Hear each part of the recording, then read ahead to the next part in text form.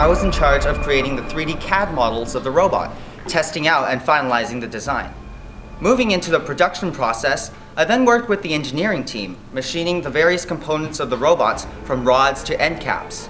Now when that was all done, the focus was then shifted into developing for the onboard electronics. And that was where I worked with the programming team, coding in C++ to allow for the robot to carry out the objectives for the competition.